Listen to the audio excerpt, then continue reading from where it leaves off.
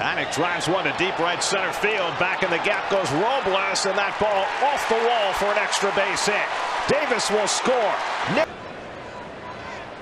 And he takes one the other way, and that's going to fall for a base hit. Nimmo had to hold up. He'll come in to score, and Panic will stop at third.